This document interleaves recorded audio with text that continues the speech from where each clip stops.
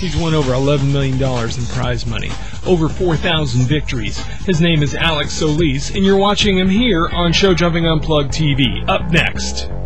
Welcome back to Showjumping Unplugged. I'm Tamara Peterson, and we are here in the beautiful Del Mar. We're taking a little bit of break from the showjumping today to take you to the races. We're so lucky to have Jockey Alex Solis here with us. Thank you. Thank you so much for coming. Well, thank you for having me on your show.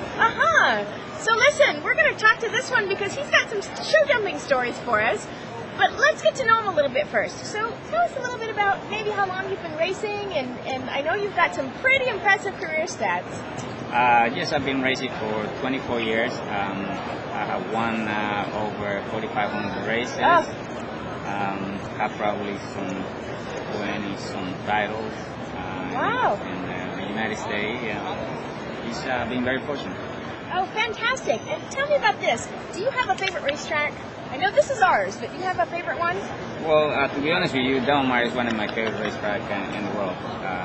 It's a great crowd in San Diego. So I hear that your favorite restaurant is my favorite restaurant, Donovan's. Oh, awesome. You gotta try it.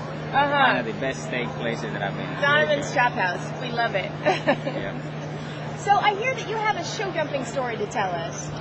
Oh boy. Yeah, when I was 17, I was down in Florida. That's what I was racing after I moved from Panama. And I lived right next to a jumper place. And I had a friend of mine that had two horses there, and he wanted me to try. And I told myself, okay, I'll give it a try. And I always enjoy it because I live right next to it, so I always see the guys jumping, and it looks so easy. Well, I was going to say, so you've been riding horses at this point for a while, and that was like, oh, nothing for you. Yeah, I mean, you go 40 miles per hour, what else could happen? But it was a little different than I expected. I went to jump a little, I don't know, this high, whatever that is, and it was a little weird, and then put the bar a little higher, and after that I said, that's it, I can't do it. How can you do that? You go 40 miles per hour, and I said, well, it's different.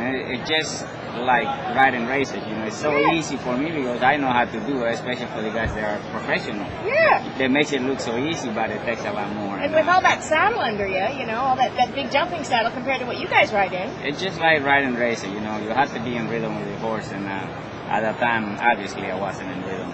No. So did you ever try it again, or that was it? Swore it off? That was my beginning of my career and my ending of jumping. Oh, fantastic. Well, listen, we're going to let Alex go because I know that he's got a couple races to get ready for. But thank you so much for joining us today on Showjumping Unplugged. It was really fun, and we will see you soon, so stay tuned.